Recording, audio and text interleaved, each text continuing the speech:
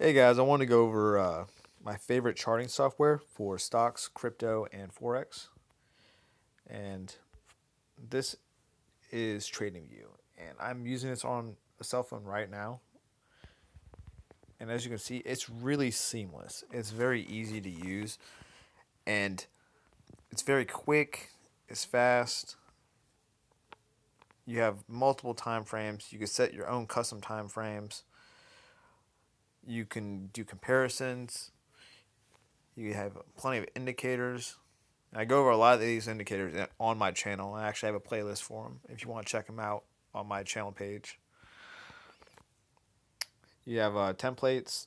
I can't really do any of these templates right here because, well, at least I can't do most of them because this is a Forex chart. But you can compare to other things, like I said. You can do measurements.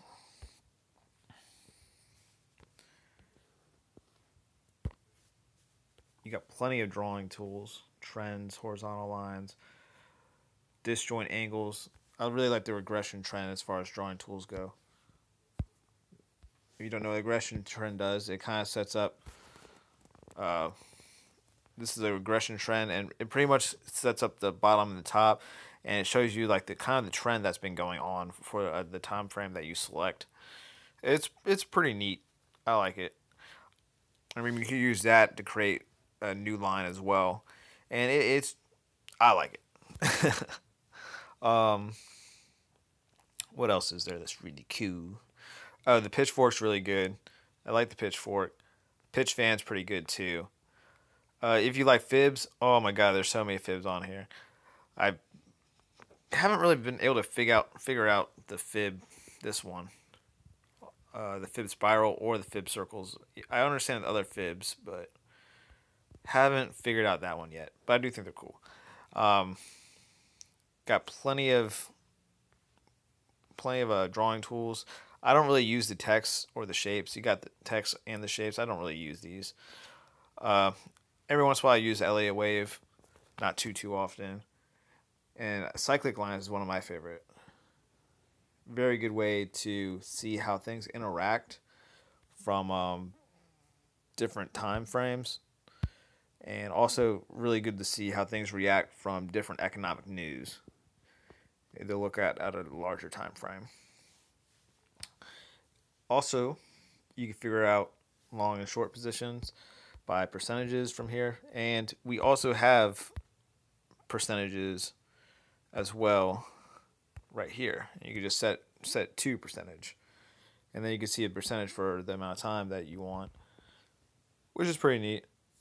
It's really useful if you do your trading by percentages, which is good to understand how percentages work and how percentages affect your trading. So I would suggest at least doing it on occasion. Sometimes I use it, sometimes I don't.